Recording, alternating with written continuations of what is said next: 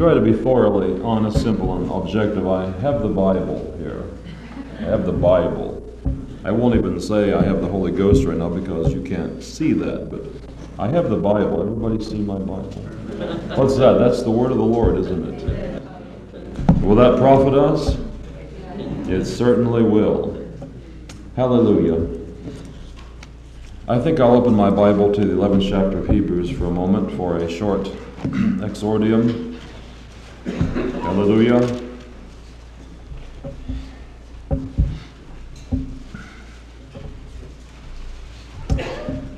Hebrews, the 11th chapter, and the 32nd verse.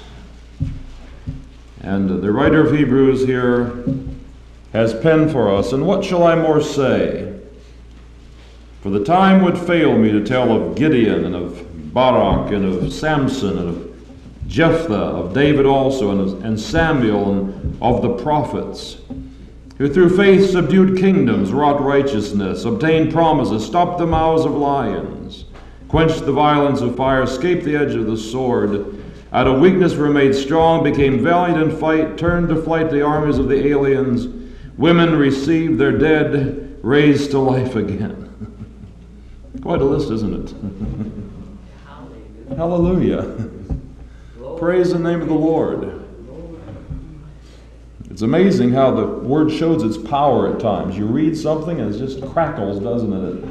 It indicates it wants to explode in our life or our generation. And this writer said he didn't have time to give a Holy Ghost interpretation of Gideon, Barak, Samson, Jephthah, David, Samuel, and others. He had given us some wonderful ones.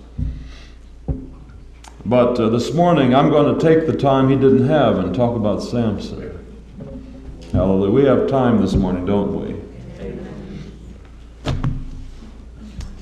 13th chapter of Judges.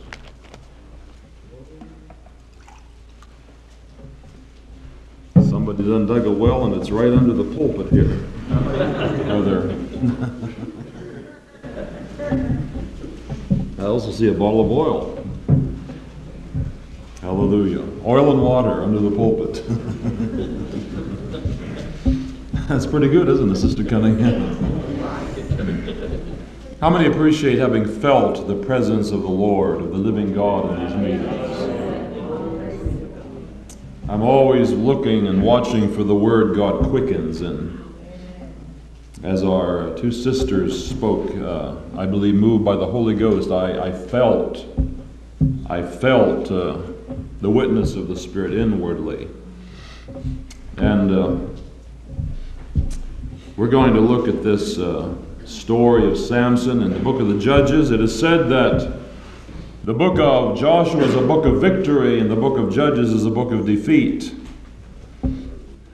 I notice there are two kinds of times with God's people. There are the up times, the upbeat times, the light times, times of revival, mountaintop,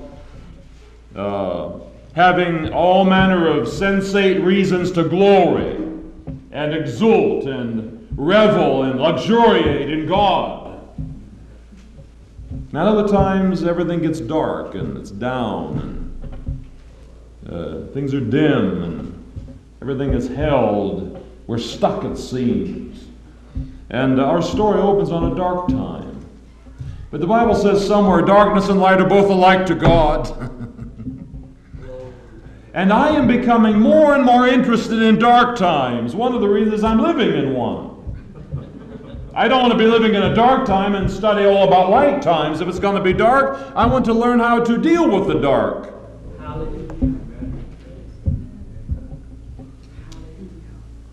I have perhaps foolishly gone into the Adirondacks and I think 6 times walked out of a mountain peak in the dark. I did it in the winter and in summer, and I did it with and without a flashlight. And I found that being about 6 miles back from the highway and being totally dark in the wilderness and no human being within miles, it is amazing what power a little pocket flashlight takes on. Its voltage seems to increase almost by a geometrical amount. Just having that little can of daylight with you in the dark. And I believe the Bible says somewhere that God's Word sheds light on our pathway. Isn't that right? It's a light on our pathway. And so this is a dark time when our story opens. It's a time of defeat. And I will say that God is speaking to me through Samson's life at this time. Several weeks ago, God began to raise this all up in my being, stir it up and quicken it again and remind me of what I had received in the past, these 4 chapters. And suddenly God's voice is coming to me through the medium of Samson's biography. I find that the Word never becomes so powerful as when it becomes personal. One thing that I have reasoned out is this. When Jesus came into the world was full of scriptures. They had many scrolls. They had many priests. They had a high priest or two. They had the tradition of prophets. They had the law of Moses, and that word was lying there in a sort of state of dormancy. It wasn't really doing much except in a very small remnant, such as Elizabeth, Zacharias, Mary, Joseph, Simeon, Anna, and a few humble people around Jerusalem and in Judea. But as soon as the Word made flesh walked into that situation, things suddenly began to crackle with revolutionary tension. The Word made flesh walked in, the personalized Word. You know, the Bible says all flesh is as grass, and it's very, very transient, very temporary, and it passes away. But then the Bible says the word of the Lord endureth forever. And the thing I see there is whosoever links himself consciously and willfully and gives diligence for a lifetime and links himself to the Word, he also will be eternal as the Word is. And so there's value in getting the Word in our beings. We are becoming, as it were, eternalized or immortalized as we receive His Word. And James says it, Peter says it, Paul says it, the Gospels say it. Hallelujah. I hope we have at least one thing Luther and the Reformers had. I believe we ought to have a high value on the Word of the Lord. I see that spotlighted in the very beginning of this story here. And I want to go into my first area of consciousness and emphasis in Samson's story here today. Chapter 13 and verse 1 says, "And the children of Israel did evil again in the sight of the Lord." History has not yet seen the end of the cycles where God's people and God's children do evil in His sight. There's no end in sight of that. I know there's a day coming, as our brother that preached last night said, Brother Roundtree, in days to come, there is a coming day when I thought this morning there will be no more preaching. Preaching will be over, for Jeremiah said, "They shall no longer teach every man his brother, saying, Know the Lord, for they shall all know me, from the least to the greatest. And that day everything will give way to an eternity of praise and worship and divinely instigated and directed and blessed activity." And it's not going to be preaching and teaching. But that day hasn't come yet, has it?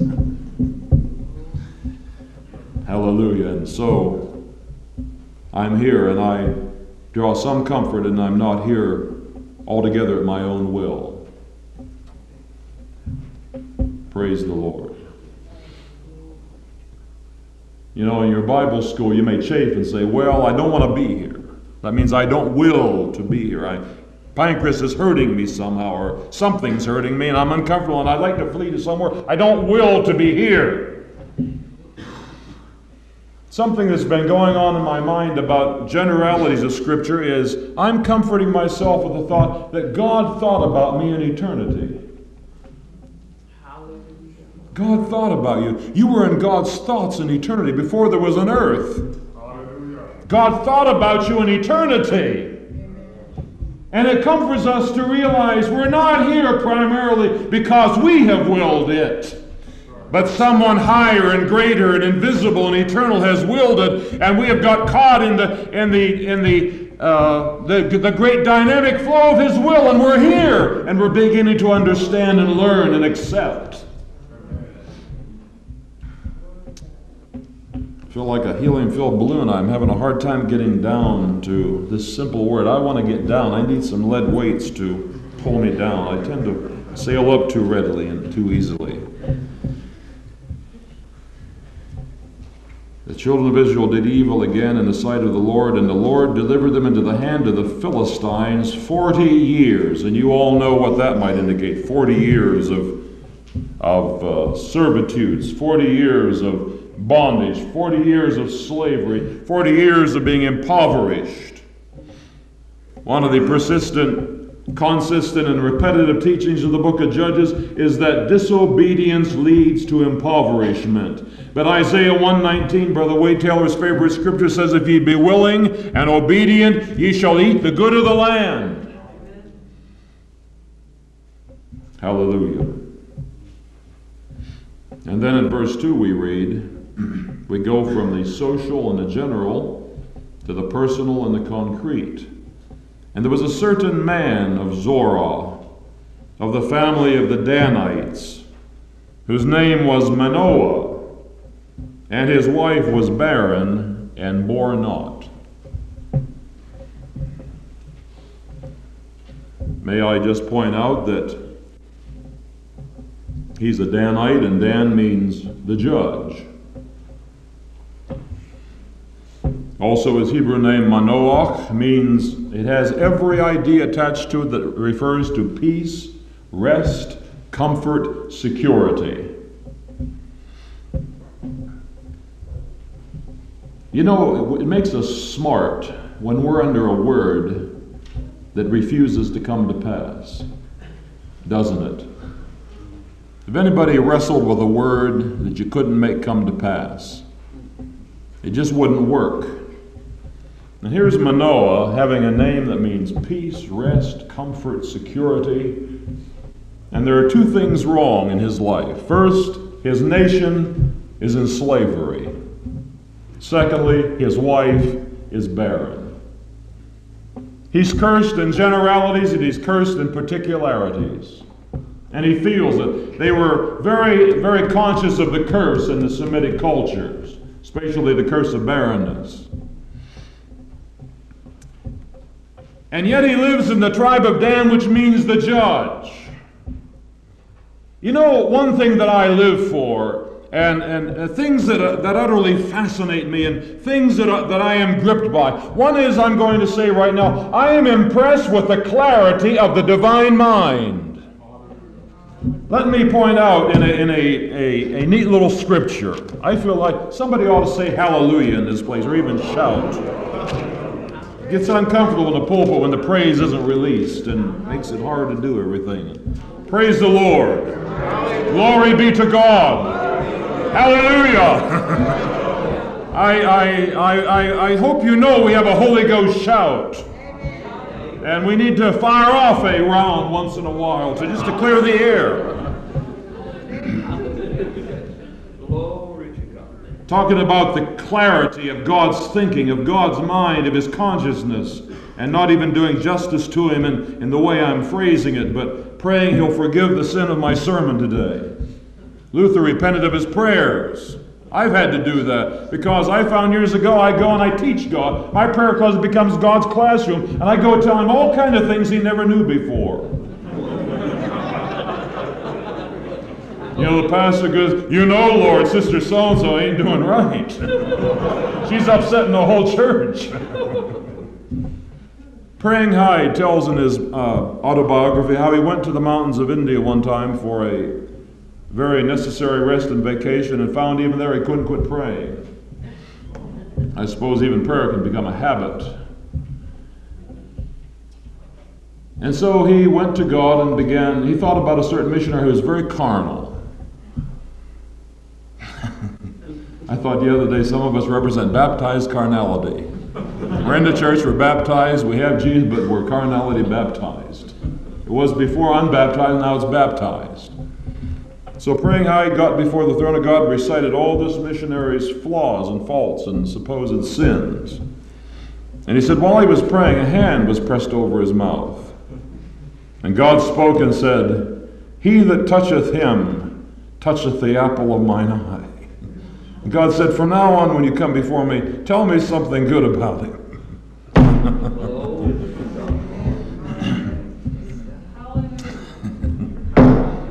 What's good about some of us?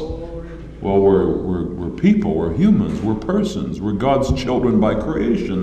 And secondarily, some of us God's children by new birth and redemption. We bear the divine image.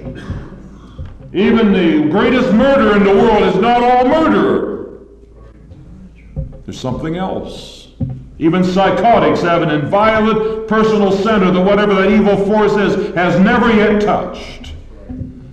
And I believe in this convention the urges of the Holy Ghost are to further persuade us to invite Jesus deeper into our beings, that he might find that final throne in the heart of hearts and sit there, hallelujah, and subdue all his enemies. Glory to God. Glory to God. He's a conquering. He's not giving up like we are, or the charismatic movement, or your church, or Pinecrest, or you personally. He's not giving up. If we all give up and lie down and pull the dirt on top of ourselves, he will raise up another people who will be willing to become mighty. Hallelujah. Amen.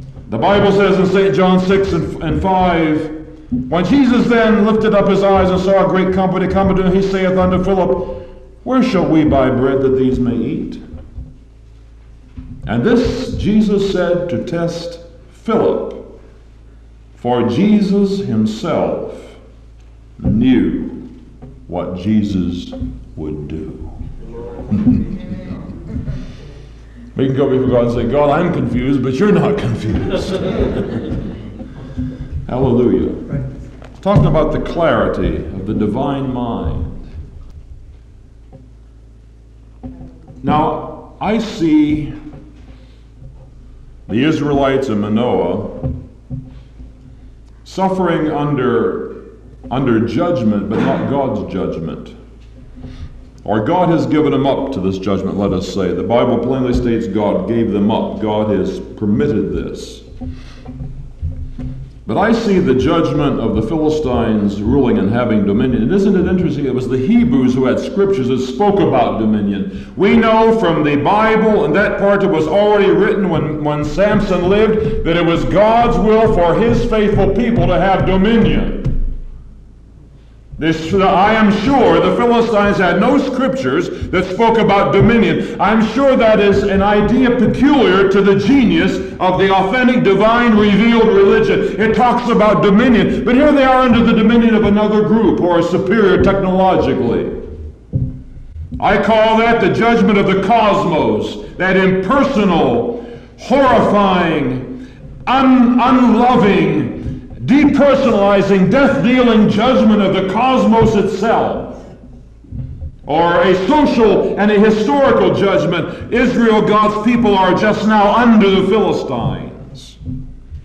And if you would have been in Israel, you couldn't have felt God witnessing to that. You couldn't have felt an affirmation. You wouldn't have known it was God's will. All you'd have known was utter oppression and misery and death.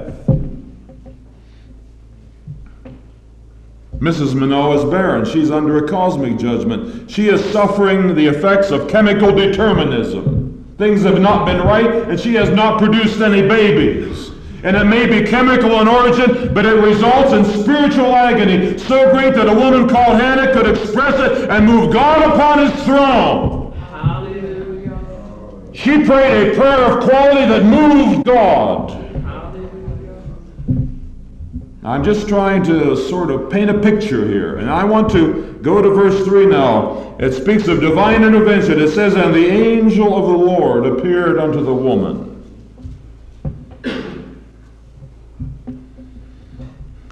And said unto her, behold, now thou art barren, and bearest not. But thou shalt conceive, and bear a son. Boy, it's something to bear a son that's been talked about from the throne of God, isn't it? A son that bears a heavenly mark.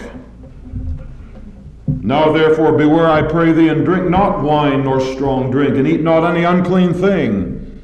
For lo, thou shalt conceive and bear a son, and no razor shall come on his head, for the child shall be a Nazarite unto God from the womb, and he shall begin to deliver Israel out of the hand of the Philistines. Now in this King James, or in this modified King James version, I notice the angel of the Lord spoke 78 words. And I know in the original Hebrew there would be a percentage less. I don't know how many less, but if he spoke 78 in the English translation, it was less in Hebrew, 50 or 60 maybe 40. Because that's the way those two languages are. It takes more English words to translate Hebrew than the Hebrew originally had. Is that right, Brother Hoyer?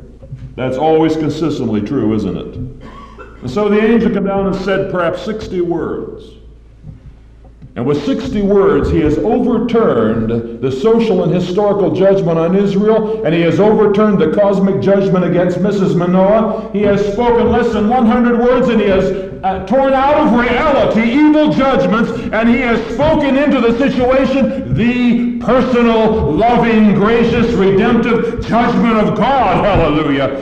It is revealed that this situation of bondage is not according to heaven's will, and this situation is not God's best, and it is not God's will for her to be barren. And the angel comes and says 60 short words, and has reversed everything. Hallelujah. I am impressed with the smallness, with the statistical smallness and meagerness and humbleness of heaven's utterances, and yet how power-packed these words are. These words will overturn the existing situation. The whole situation is going to be reversed now. Israel's bondage is over, though the nation doesn't know it, because heaven has spoken. The throne has given utterance into the situation. Hallelujah. Mrs. Manoah's barrenness is over, and it's not just over in that the angel could have said, now you're going to bear a mediocre son, but even a mediocre son is sufficient to thrill a woman. But this angel says that he shall be a divine genius of a heavenly order, hallelujah, and he shall begin to break the dominion of the Philistines. Glory be to God, hallelujah. I say there's something that wants to burst forth out of all this.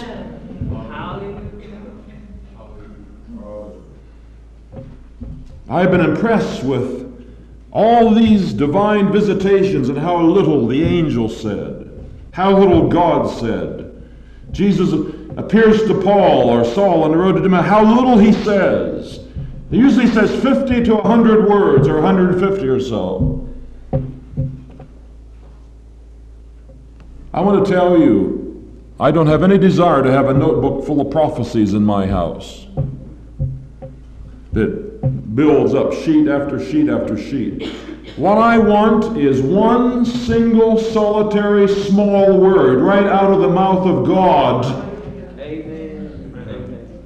And to be honest with you, I have to say I received it years ago, and I have it, and I'm under it this morning. Hallelujah. And I don't see any reason why I should search any farther. How many have Jesus in here? Well, in a sense, you've come to the rainbow's end. It's how to unfold it, how to express it. I'm not seeking for a further Savior or another person or another God or another word. To have one single, solitary, small, power-packed word and live under the impact of it for a lifetime. I tell you, on one tank of fuel, you'll go to the end, and that victoriously. Praise the name of the Lord. Praise the name of the Lord. Praise the name of the Lord. And I don't believe the angel had to wax rhetorical or get even as excited. I believe he could come in and speak with the utmost suavity. And he could be so reticent. And he could be so diffident. And just say, behold now. Oh, you're barren. and bear us not, but thou shalt conceive and bear a son. You can whisper it. It's an intrinsic quality. Hallelujah. Glory be to God. May I open my Bible to 1 Corinthians chapter 2.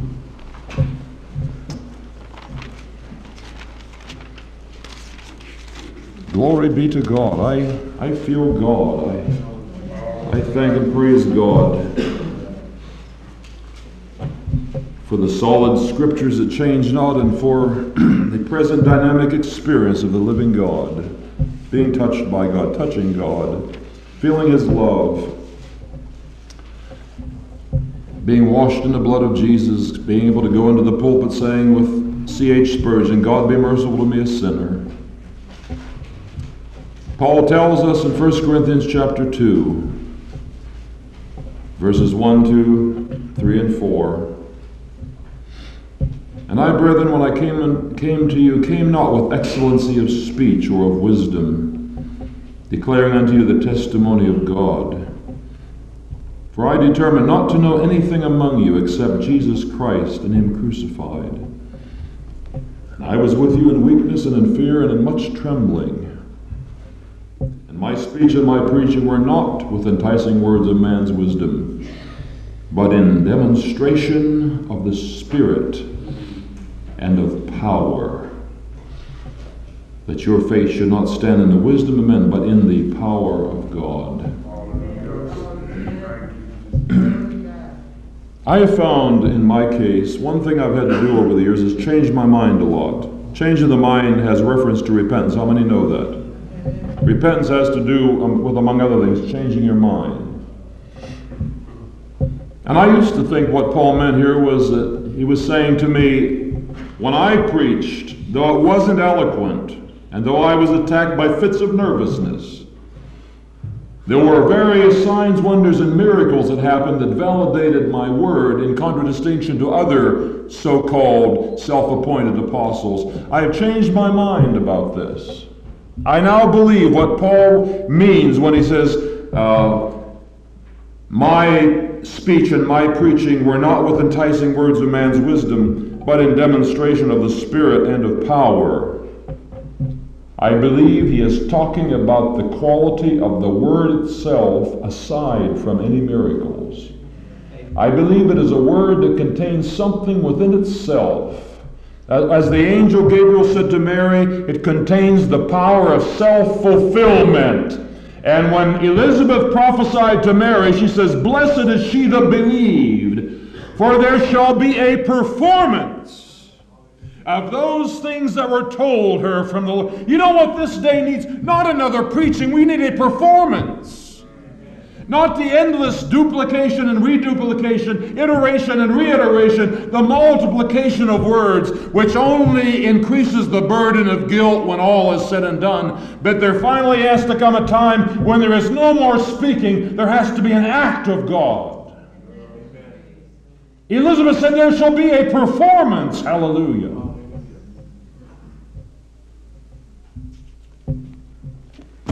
Blessed be the name of our God.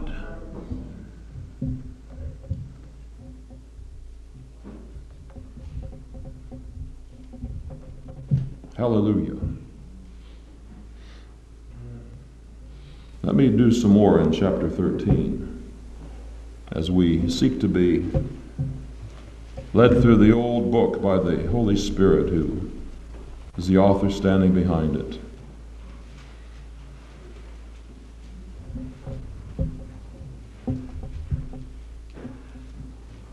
The woman told her husband Manoah what happened and what was said. The angel saying, the child shall be a Nazarite. That means a specially separated person, especially holy person to God, set aside just for God's use, from the womb to the day of his death.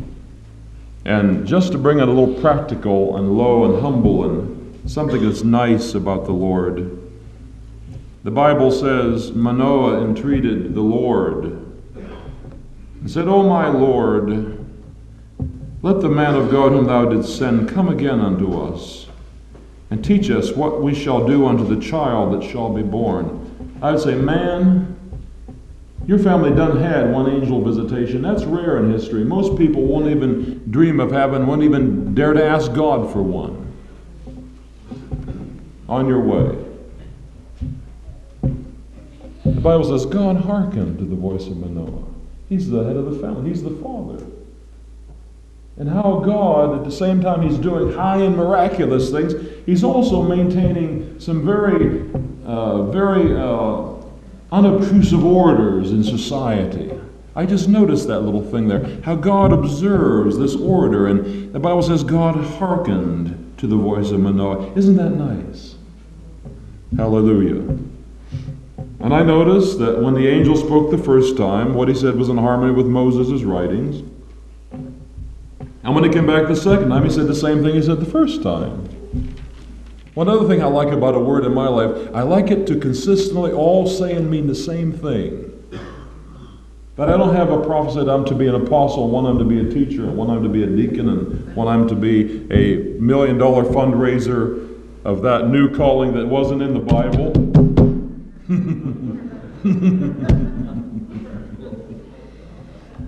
Pardon me. Somebody needs to stand up and mock these things and become indignant and tear the mask off of it. A Christianity that is devolved into fundraising has died. It's dead. In the realm of economics and number, which are death-dealing realms, it's dead. God is the living God. Hallelujah. Hallelujah. He doesn't need human genius to stoke the furnace of the church with dollar bills, 5s, 10s, 50s, and 100s. He knows how to send ravens with bread and flesh in the morning and bread and flesh in the evening. Unclean birds. It's even outside of almost the law, but they're unclean birds. A strict construction must say, get on your way, ravens. You don't conform to my idealisms. Anyway, that's an aside and somewhat problematical of that. Let's go on and get down to the text here. One thing I want to say in a general way, trying to say it simply, to me, this baby and these babies in the Bible that are born of barren women, to me they represent revival. They represent visitation and renewal. If you notice when they come, the angel gives spatial instructions of how to raise the child. In fact, Manoah asks specifically, Manoah says,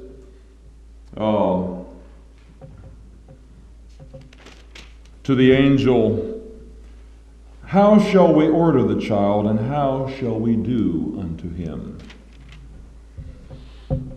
I simply believe that the reason so many revivals have died is that they were not treated properly by the people who received them.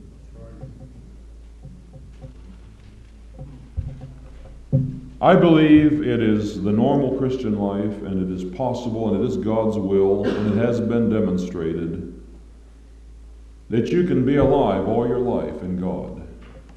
You don't have to have a fantastic ignition period where you get zapped by a bolt of redemptive lightning from heaven and suddenly everything lights up. You live through a 5, 10, 15-year period of glory and revelation and satisfaction and joy and ecstasy, and then that gives way to a plodding, deadly duty for the rest of your life. I do not believe it has to be that way. I believe you can be alive all your life. I believe you can have a good marriage from the wedding until the last day. And I believe you can have a good life in God that is full of dynamic and is utterly and abundantly and overflowingly satisfying in God. And I believe the reason people lose them is they have mishandled and mistreated the marvelous thing God gave them from heaven. I believe that revival can be transcended. I believe there are some people in the world who are subject to revival. I believe it's another class who walk above it all. And if they have any relation to revival, they bring it.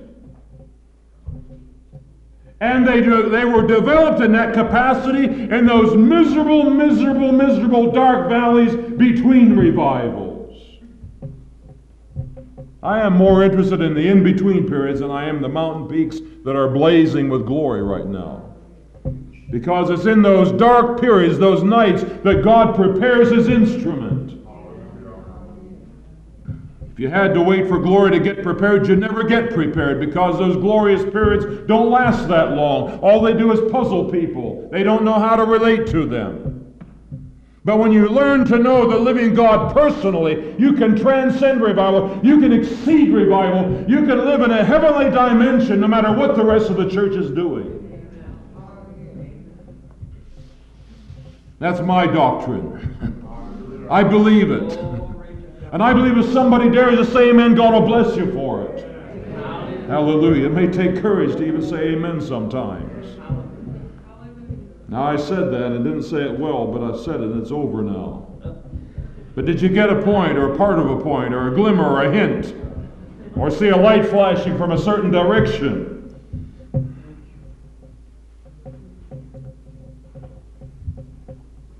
Let me look at something else in chapter 13. Manoah said, I'm in verse 17 now, unto the angel of the Lord, what is thy name, that when thy sayings come to pass, we may do thee honor? The Bible says in 16, Manoah did not know he was an angel of the Lord. And the angel of the Lord said unto him, why askest thou thus after my name, seeing it is secret? Why askest thou thus after my name, seeing it is too hard for thee? Why askest thou thus after my name, seeing it is wonderful? Why askest thou thus after my name, seeing it is a miracle?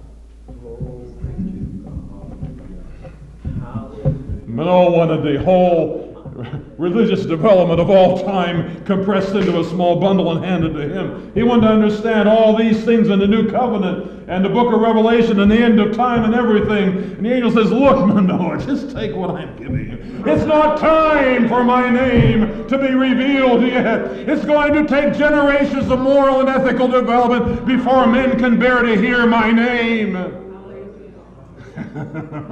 Glory be to God! Why askest thou thus after my name, seeing it is an absolute miracle?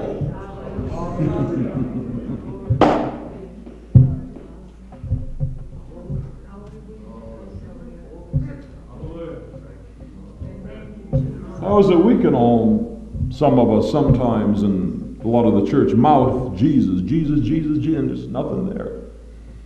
It's because that wonderful name has fallen out of the realm of revelation into a realm of mere information.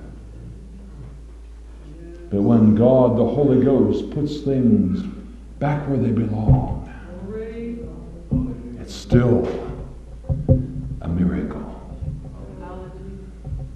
Hallelujah. Hallelujah. You want to know what to pray? Ask God to reveal the name of Jesus to you. See what happens.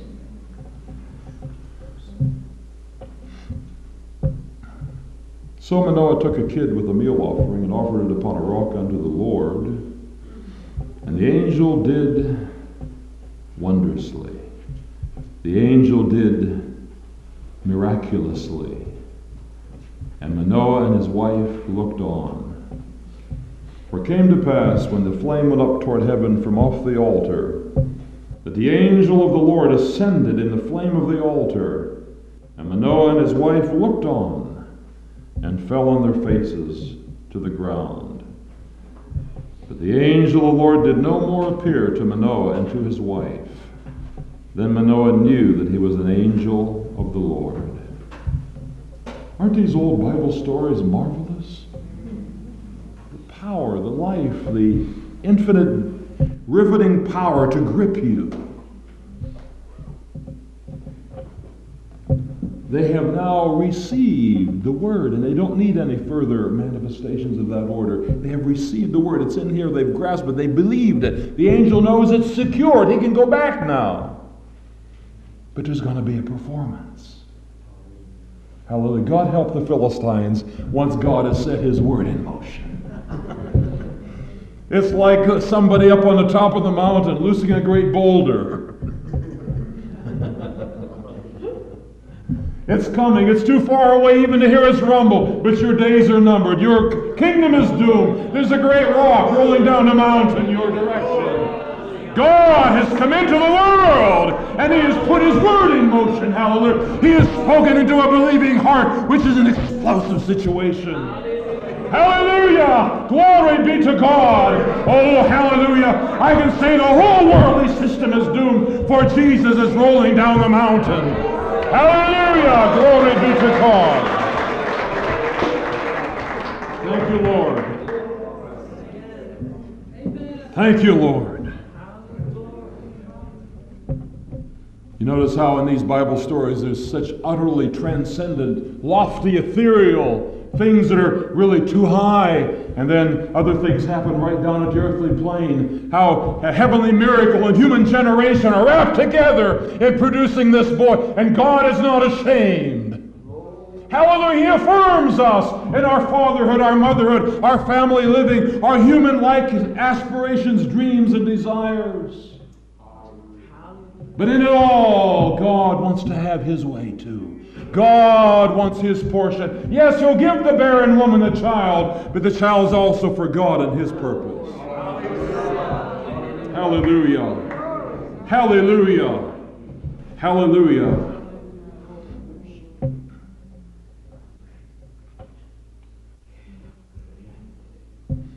I want to deal with the last two verses in chapter 13 now. And the woman bore a son and called his name Samson, Shimshon, which means sunlight. It may be she was affectionately naming him Sonny, like my mother called me when I was 3 and 4. It may be that because the sun is strong, Shimshon means strength. In the tropics I found how strong the sun is.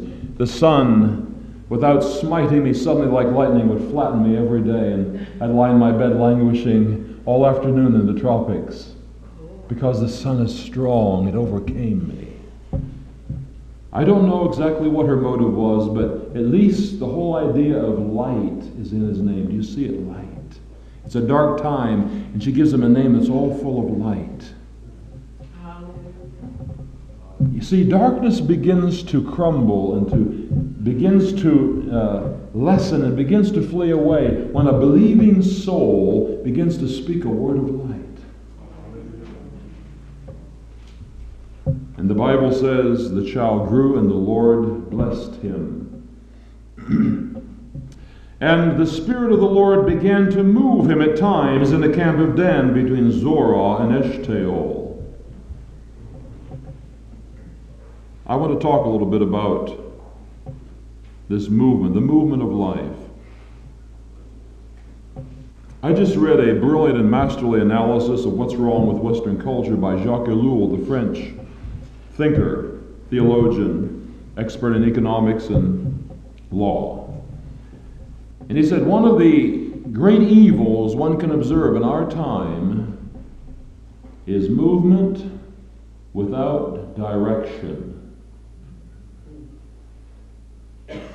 I know that there is a thought in many hearts here today and all over the land and all throughout the charismatic movement, all throughout the Church of Jesus Christ of every stripe and denomination, there is a tremendous concern about direction. Let's just be honest and consider how many in this room at this time have a very heartfelt concern about direction in your life, and you need direction and you know it. How many? Just dare to give a testimony.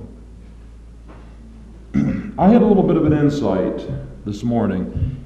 It is important to realize, and I was glad when I heard Queen Helen last night refer to the Holy Ghost as He and Him.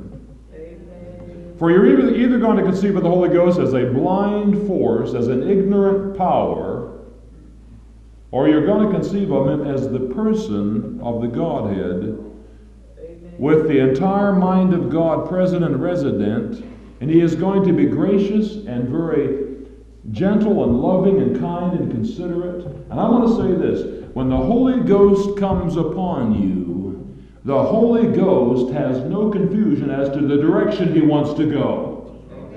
You ought never to be afraid to yield to the real Holy Spirit of God, for it will come out redemptively, it will be good, it will bless God, you, and everybody else involved. When the Holy Ghost comes on you, He has direction in mind. And Samson is beginning to experience a movement upon his person, even bodily, that is going to move him in a direction the earth nobody else is going, and that is God's direction of deliverance.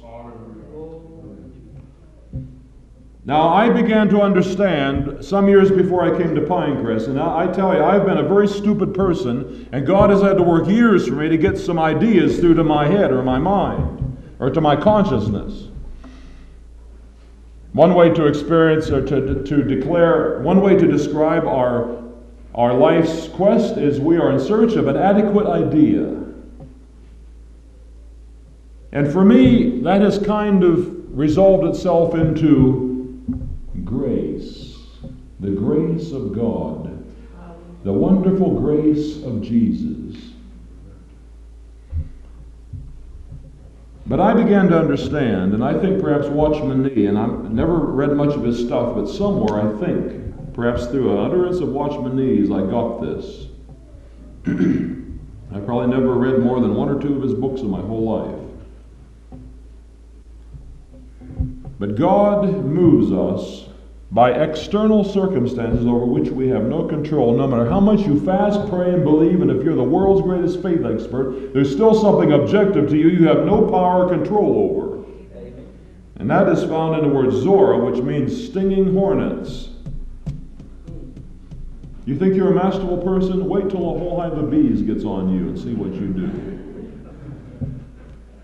And also, when they come upon you, I cannot stop you and have a very calm, cold-blooded, rational discussion and say, Brother Jones, exactly what is your direction? You will be moving, but you will not be conscious of a certain direction.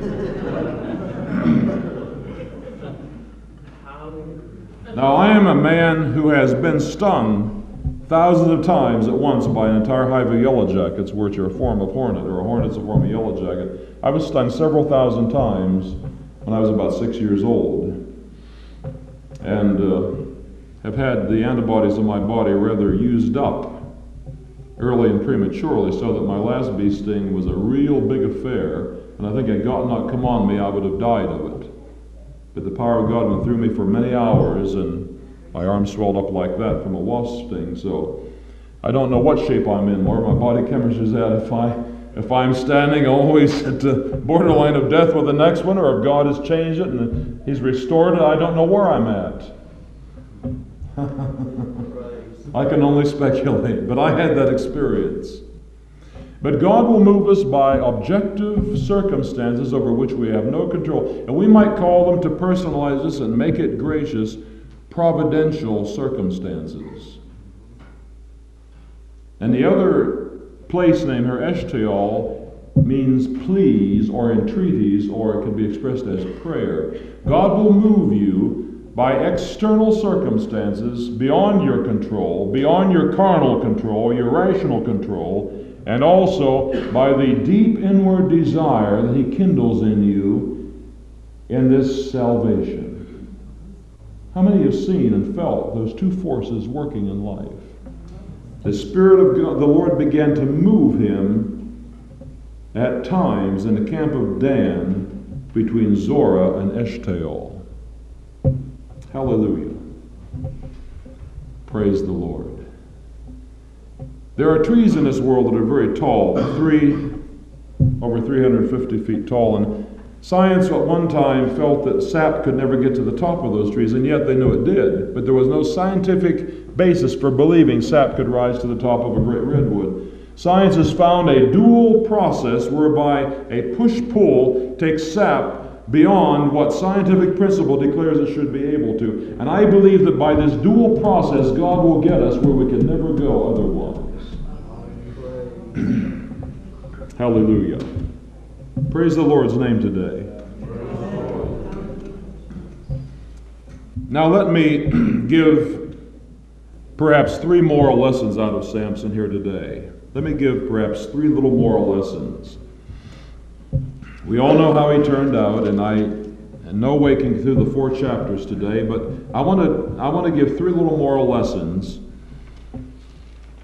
And the first one is his name, Shimshon, means sunlight. And Samson had received a word from heaven by the mediation of an angel. And the word of the Lord is our light. And having a name of sunlight or sunny or whatever it was, but embodying the concept of light, having had that, Samson failed or refused to walk in his light. And you know what is very interesting? After all of the speech of the angel and all of the Numbers chapter 6 legal definitions of the Nazirite and the requirements over his life, yet it seems like the commandment in Samson resolved itself into one single word, almost like Adam in the garden. In the garden, Adam had one commandment. God says, of the tree of the knowledge of good and evil, thou shalt not eat of it. Adam had one commandment, one negative to wrestle with. And in spite of all that's said in 21 verses about the Nazirite, it seems that Samson, for him, it all devolved into one simple word: you shall never have the locks of your hair cut. Samson does not find his secret in not touching grapes or being around vineyards. He does not find it in not touching dead bodies. That's out of the question. But it's one thing alone. And you know, for us, probably we have only one thing to wrestle with, and the Bible calls it our besetting sin. Do you know what is a mark of genius in the spiritual life? A mark of genius is to perceive the one thing that is needful and do that. I had an old professor tell me years ago, Professor Robert Gray, character. He was eccentric, physical culturist, lecturer in high schools, strange character. He said to me, most people do 99 things and fail to do the one thing that is needful. It seems that our relationship to God resolves itself to a very sharp focus. And probably every person in here today, there is one thing that you have to wrestle with more than any other. And if you could overcome that, what a different person you would be. But my first moral lesson is, Samson failed to walk in the light. Secondly, excuse me, in chapter number 14 and chapter number 15, down to verse number 8 of chapter 15, there is an episode where Samson went down to a place called Timnah or Timnoth and saw a Philistine woman and wanted her, and asked his parents to get that woman for him. For, he says in verse 3, she pleaseth me well. Verse 4 says, his father and his mother knew not that it was of the Lord. And probably Samson didn't either. That the Lord, Yahweh, sought an occasion against the Philistines. And so there's an entire episode here of how Samson goes through the travail of getting this woman and all of the things that happened to him. And I just want to say that Timnah or Timnoth in Hebrew means portion or assigned portion. And I want to pose us the question today, when we go after a thing, when we have a goal, I don't care if it has to do with religious doctrines, a so-called ministry, gifts of the Spirit, a position in the church or the body of Christ, I don't care what it is. But when we envision a thing and we focus a thing and we begin to grasp a thing and we go after that thing, we must ask ourselves, yes, it's a portion, but whose portion is it? Samson went after her. He desired her personally. There's a whole history involved, and the upshot of it all is the Philistines came and burnt her with fire as a burnt offering unto the Lord. I say unto you, some things we go after are not our portion at all, but it is the Lord's portion. And I want to say this about what's wrong in the present hour, and there's something radically wrong. I'm highly critical, and I don't care who knows it. And there's something radically wrong, and I want to begin to hint about what it is. It is because in our day we have never learned how to give God all the glory. We saw something, we wanted it, we went after it, we grasped it, it was torn from our grasp, but some of it has remained with us. I feel an urge in this convention of the Spirit. I feel a movement. I feel the thought of God speaking to me in this wise. Learn how to give everything to God.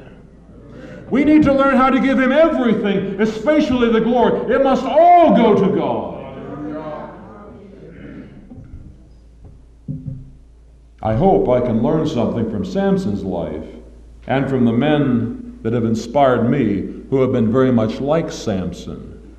That's a second moral lesson out of Samson's life. Hallelujah. Hallelujah. Can you praise the Lord? Praise our God. Hallelujah. Praise the name of Jesus. We appreciate the shed blood of the covenant just now. Let me bring out a few other things. I see something here in chapter 15, and then I want to end up by looking for evidences of grace in Samson's life. After Samson, after the Philistines experienced great loss, and defeat from Samson at a certain point, and it tells us in chapter 15 and verse 8, he slew a lot of Philistines. In verse 8 it says, he went and dwelt in the top of the rock of Etam. And verse 9 says, then the Philistines went up and camped in Judah and spread themselves in Lehi. You see, in this present historical scene of the great drama of redemption, you have the great actor of the Philistine nations and the great actor of the Israelite nation, but you have a complicating factor. You have a character called Samson in whom God is free to act. God's free activity in Samson is a tremendous complicating factor in that neither the Philistines nor the Israelites know what's up. God knows, the Holy Ghost knows, and Samson is being used as a vessel. And let me say, all my life when I read about Samson, it is said by the theological interpreters, the great European minds of Germany and England and France, that had Samson fully obeyed the Lord, he may have been the grandest character in all history. In other words, doing what he did and living the sloppy ethical life he did all this much. How much might he have done had he lived a godly life like Moses or Samuel or another one we could name? And I have thought about Samson for years in ethical terms, and I'm not neglecting that. I'm not blind to it. But you know what is impressing me at this present moment? The thing that impresses me is that in spite of Samson, in spite of his fleshliness, in spite of all that offends us in our centuries of ethical development, in spite of what offends our Anglo-Saxon awareness, our Germanic kind of mind, I am impressed with the operation of the grace of God in Samson's life. I am not thinking so much today as Samson as of Samson's God. And now let's just take a look at Israel, how they estimated this anointing. Philistines are in Judah and in Lehi. And the men of Judah said to the Philistines, where have you come up against us? And they answered, to bind Samson are we come up. See, to bind an authentic Holy Ghost anointing requires the movement of armies. And don't tell me you got the real Holy Ghost and then the rotten state of the church has quenched you and you can't do anything, like Sister Queen Helen said last night, and Brother Roundtree said last night. If you get quenched, it's because you have sided with them and you made a decision to be quenched. But if you won't be quenched, you'll burn your way through dungeons. And when you deal with lions, we see two ways. Daniel had faith that the lions' mouths were stopped, but Samson had faith to tear them apart from the mouth.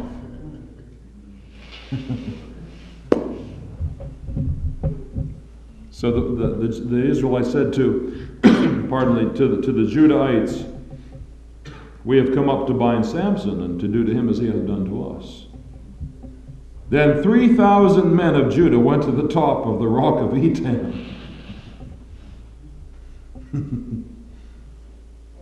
3,000 ecclesiastical experts went to deal with this deviating preacher. We can't exonerate Samson, but you can't put the fire out either. The Schofield Bible Notes sort of throw up their hands and say, Samson is an enigma. Well, he is to me too, but I'm still getting something out of it that's not a total enigma. 3,000 men went and said, "Knowest thou not that the Philistines are rulers over us? What is this that thou hast done unto us?" You see, they're not open to the Genesis word of dominion, but Samson is. He's open to God. He's faulty, but he's open. They are people of rectitude, but they're closed. I want to warn you about something. You can live the ethical to the hill and do it all right like a Pharisee and have no fire, anointing, power, or glory. I'm just cautioning you about that. Too much caution in life may cost us the ability to move freely in God. Samson did just what classical Catholic theology says not to. Classical Catholic theology says avoid the occasion of sin. But the purpose of God in Samson's life almost necessitated being around defilement, and also his very killing of Philistines and a lion, the very dead bodies would have defiled him. And yet, God did not end his Nazirite vow or make it invalid because the power kept operating. Let me say this, and Brother Jake Luffy was here a few weeks ago, just mentioned this in passing, and it caused something to ignite in my being. Reason demands that we believe that Samson was not a Nazirite after the order of the law. He was a Nazirite after the order of grace. Let me give you one final clincher. The Nazirite of Numbers chose to make the vow of his own free volition. God in heaven chose Samson's life and destiny and calling for him.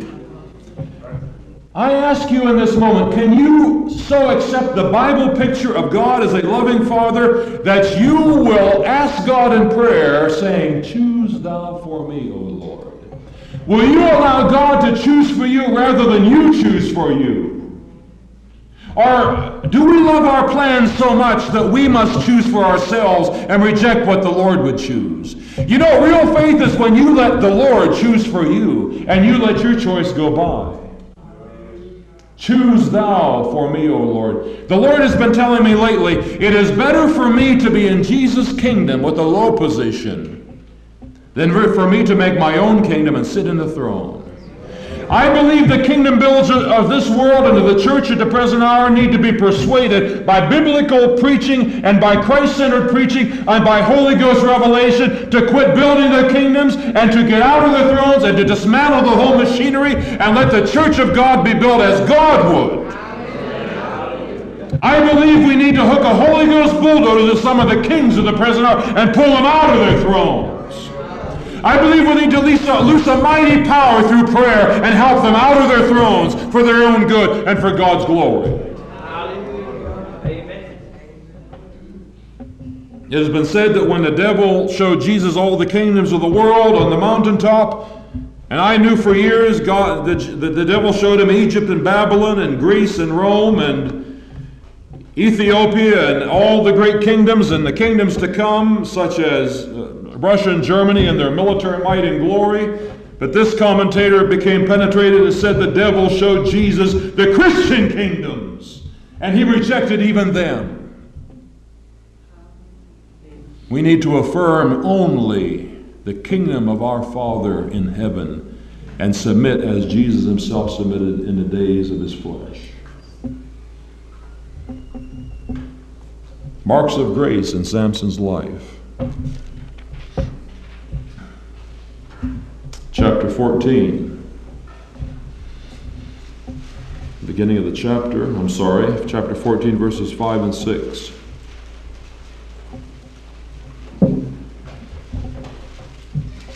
Chapter 14. I praise the Lord today, saints.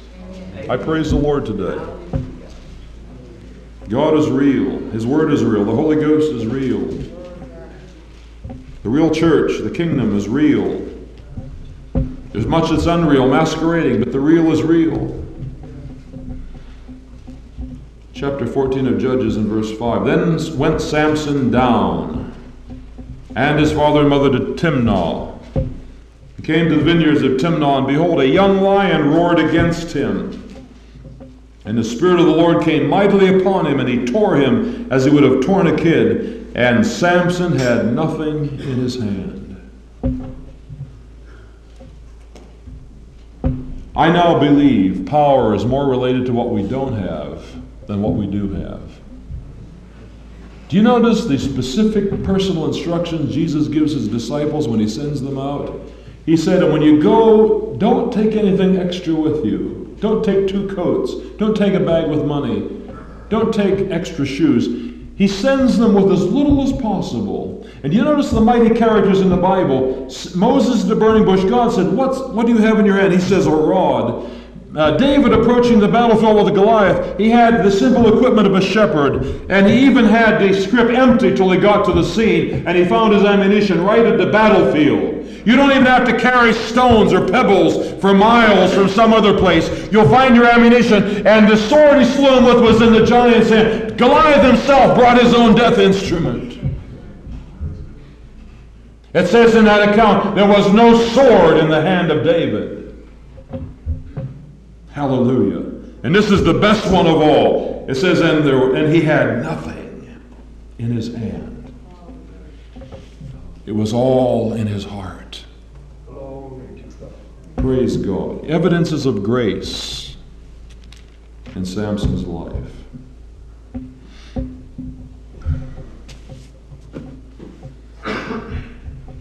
Let's look into chapter 15.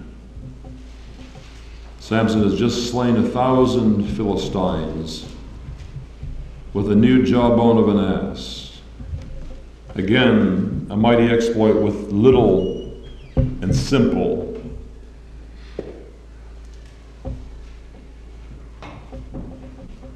And that place was named Ramoth Lehi, or the place of the jawbone, the hill of the jawbone. And the Bible says when he got done slaying 1,000 Philistines, he was very thirsty. I noticed something last night as Brother Roundtree preached, something I never saw before. There's a unique relationship of Philistines and wells.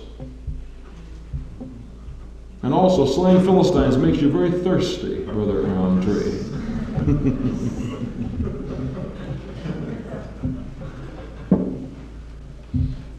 The Bible says he was very thirsty in verse 18. And called on the Lord. Brother Roundtree magnified learning to call upon the name of the Lord. And Samson said, Thou hast given this great deliverance into the hand of thy servant, and now shall I die for thirst, and fall into the hand of the uncircumcised. And God split a hollow place in the hill of the jawbone, Ramoth Lehi, and there came water out of it, and when he had drunk, his spirit came again, and he revived, wherefore he called the name thereof En-Hakkore, which means the well of him who cried, or the fountain of the calling one.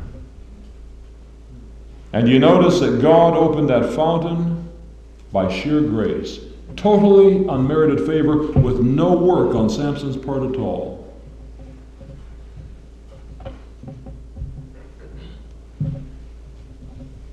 Hallelujah. Do you see it? Marks of grace. Now I'm going to give one final one. When Samson falls into the arms of Delilah, and by the way, Delilah means that which enfeebles, weakens, makes thin, brings low. She is the emaciator, the spiritual emaciator. Paul says in Corinthians, fleshly lusts war against the soul. And when he told his secret, and they cut off the locks of his head, and bored out his eyes, they put him in the prison like a beast. But the Bible says, let me see where it is, the hair of his head began to grow again. First of all, cutting hair actually stimulates the growth of hair.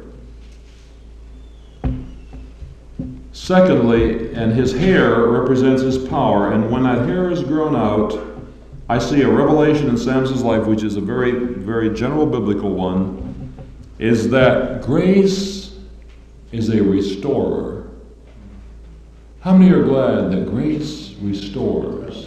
It's the end, his hair is cut off, everything is lost, his eyes are out, he'll never have a further revelation. He has been crystallized, he has been finished historically. And yet, as the hair of his head grows, restoring grace works in his life. And he calls upon God one last time. And his last exploit is the greatest of his life. Hallelujah. Grace is a restorer. There is a perverse religiousness that makes us commit spiritual suicide. And after we have blown it, and after we've lived a long time and shamed ourselves down, then we refuse to come to God and be restored. But my Father will restore you if you come back to Him. I serve the God who restores at the end when everything is shame and sin and failure and contradiction. He will restore you, hallelujah. Call upon His name one last time. Hallelujah. Glory be to God. And I want to give one final little lesson. I want to talk about Jesus Christ, our perfect Nazarite. Hallelujah. Whom they treated similarly, he found himself even in the very prison house of hell, as it were. But he allowed his blood to flow upon the pillars upon which this world is founded, and shook down the entire carnal, sinful system, and made godly living. He brought, as the Bible writer says, life and immortality to light. And he did it in his death, hallelujah. Glory be to God. But he's coming back again, and he's bringing Samson with him. You and I will see Samson, what kind of a physique he had one time. And you're probably going to find a very thin fellow. Not quite like the Assembly of God preacher preached years ago, 4'11", muscles the size of the kneecaps on a sparrow. But I tell you, whatever he was and whatever he had, it was of a nature that God could get the glory. Let God have the glory. Praise God. Brother Tom, would you come and put a gracious period to this meeting? Hallelujah. Wherein we have read to you out of the Bible.